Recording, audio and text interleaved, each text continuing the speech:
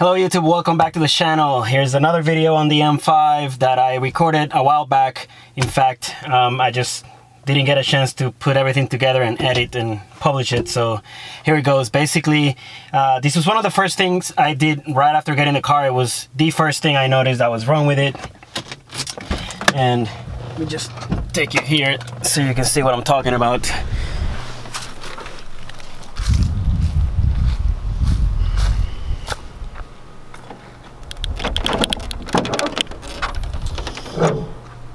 All right, and it is basically the aux fan you see right here in front.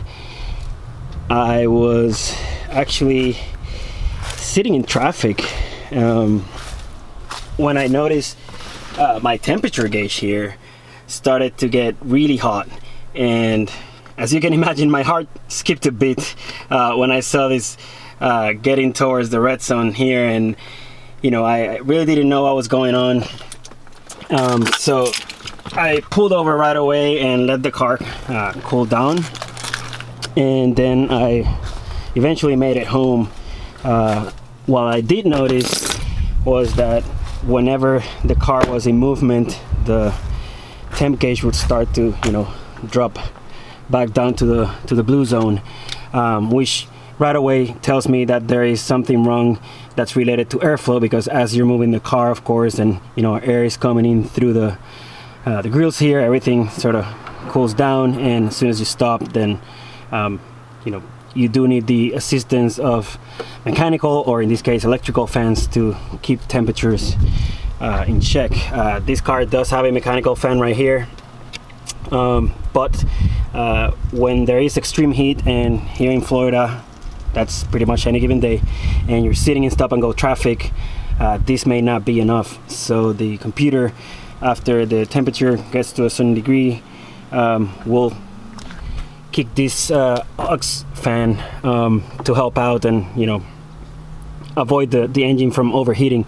This fan also runs whenever you have the AC running, which puts, you know, additional stress to the system, and obviously requires its own cooling as well. So as part of my troubleshooting, the first thing I did was, of course, open up the hood and take a look and make sure that the clutch frame here was actually moving. I turned on the AC and I noticed this fan wouldn't move at all.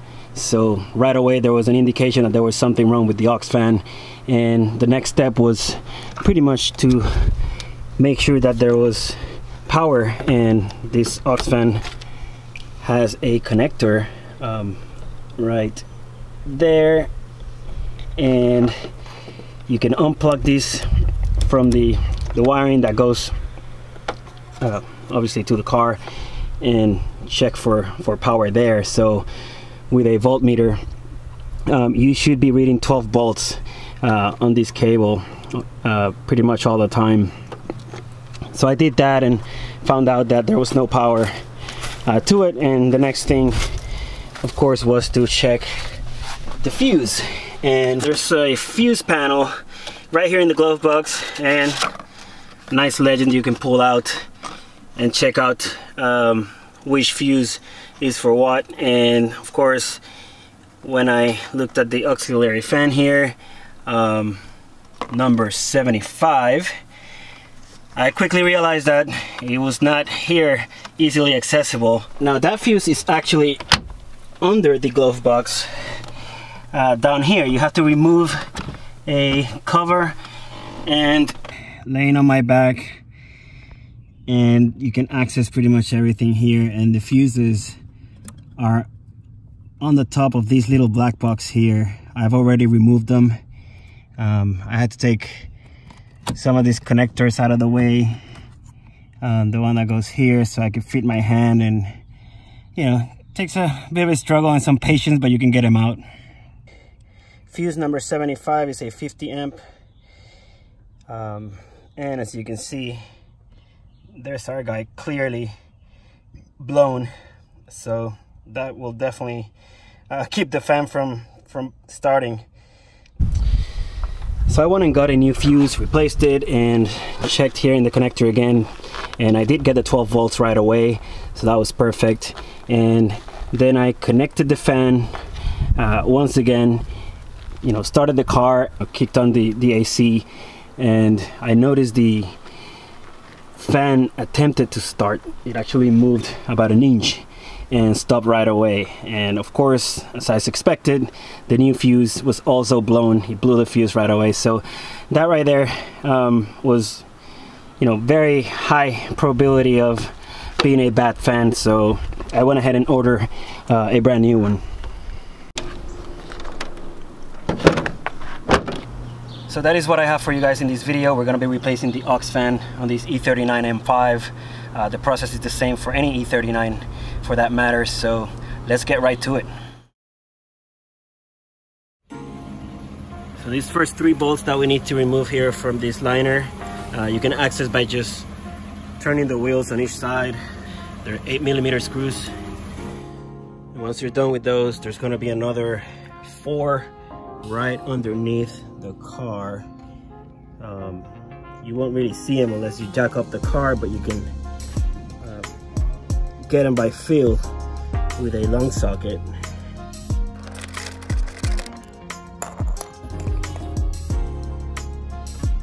Once you get them off, you will need to turn the wheels again, and then you can pull these both, you know, right and left pieces. Just be careful, there is a sensor here that you don't want to leave apart, of course. And this should give you access to the fog light connection as well, right here. So just reach in and disconnect that before you move further. Alright, so we're ready to take some of the bolts that are holding the actual bumper onto the car off and pull this thing out. So I've laid down some carpeting here so I don't scratch the bumper against the surface.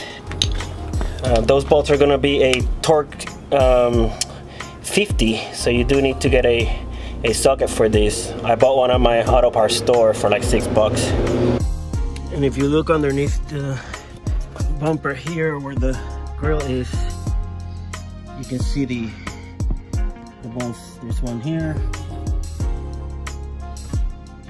and one right there.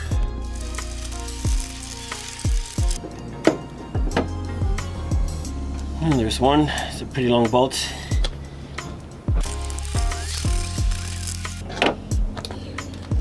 And there's the other one.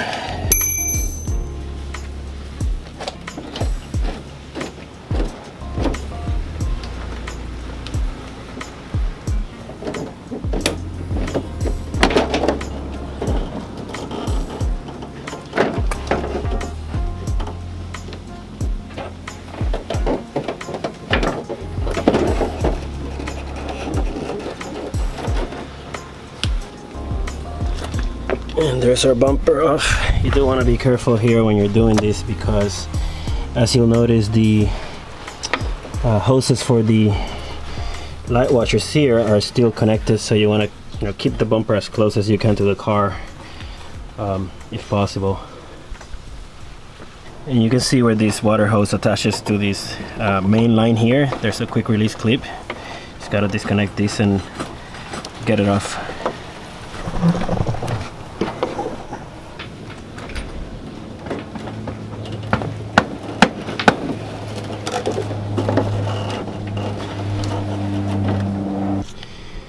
Now that we have the bumper completely off, the next step will be to remove these, I guess, plastic shroud here. And there's clips in different places, several bolts, as you can see here and here. Some are behind the headlamps, so I'm gonna have to remove those as well.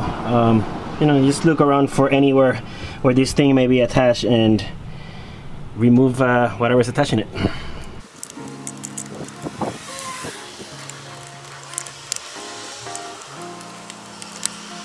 I don't think these are the clips that are supposed to go here. I did buy brand new clips or rivets for this, so I can get the right ones in place when I get it back on.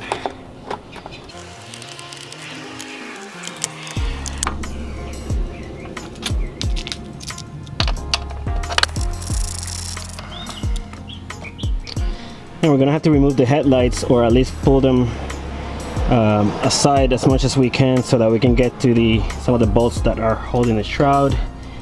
So there's 4 hex bolts here, 2 underneath and 2 on the top.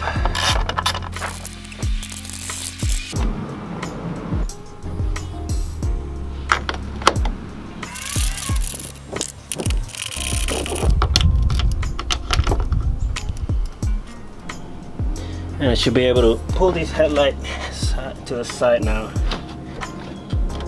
without having to unplug any of the electrical, but you know, still gonna be careful. And this gives me just enough space to fit my socket in there and remove the bolt. Let's see if I can do that. Yeah, got it out. I just gotta do the same thing on this side.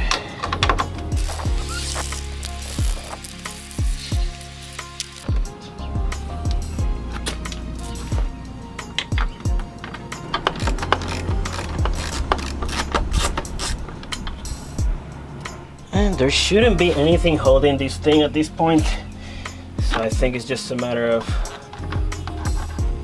pulling it out. Perfect.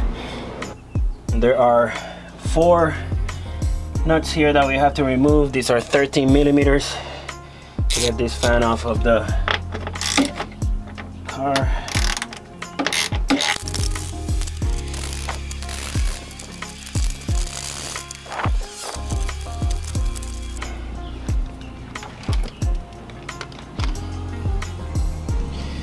So this is a good time to clean this up a little bit. It doesn't look that bad actually.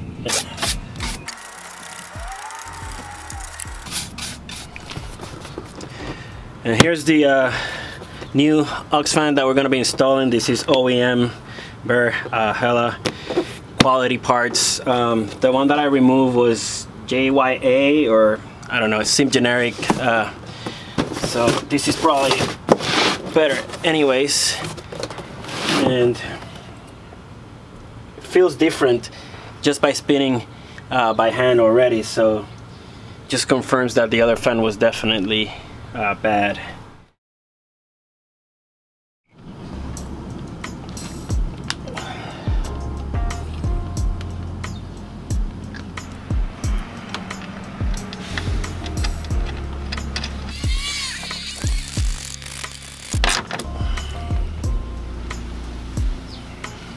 Now, before I go through the trouble of putting everything back together, I'm going to connect this fan and start the car and make sure everything works.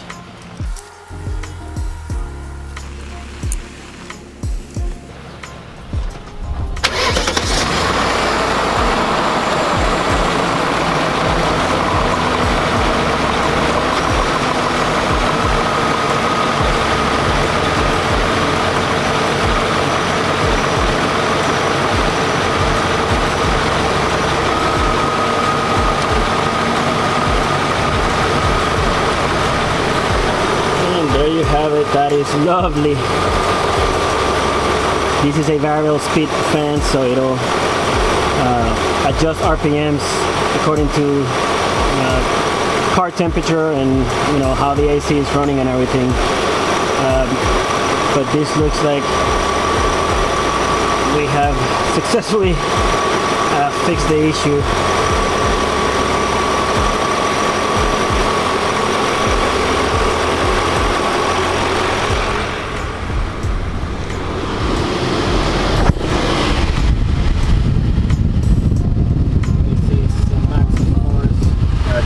The fan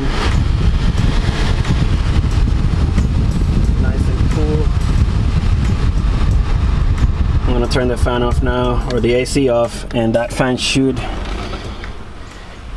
stop running.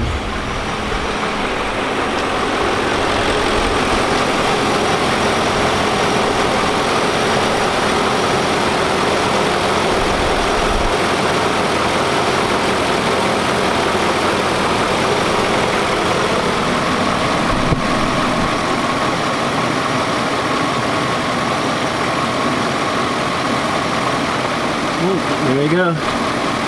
Perfect.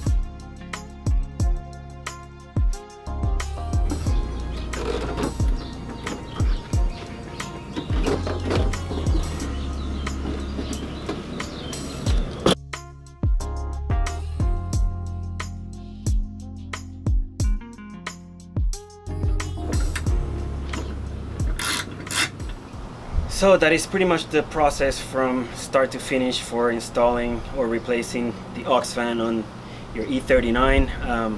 Really not that bad of a job, and something you can do yourself with basic set of tools and some time. I hope you've enjoyed this video. Please drop your comments below, and I will see you all on the next one.